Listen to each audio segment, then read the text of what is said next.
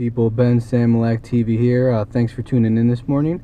I was going to share a certain tip that I got that's very helpful. If you want to break through walls, overcome obstacles, there's one phrase you can say that can really help get you through some of those things. So anytime, if you've heard this, great. If not, this might be helpful to you. Anytime you come to a challenge or something in your life and you just feel like, I can't do it, don't ever say, I can't. Don't tell people, oh, I can't.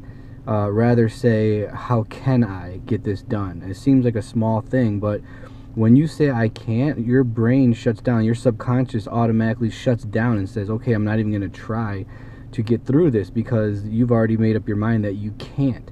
When you say, how can I get through this, your subconscious begins to think of ways and bring you to people and bring you to resources to get you through that obstacle, through that problem, or through that thing you're trying to achieve, that roadblock, that wall.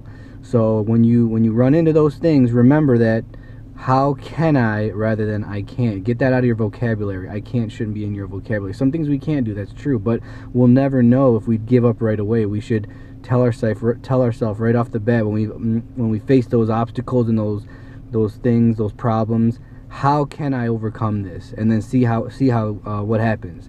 All right, hope that helps. Hope that was a good tip. Thanks for tuning in. See you next time on Ben Samilak TV. Have a great day, guys. Bye.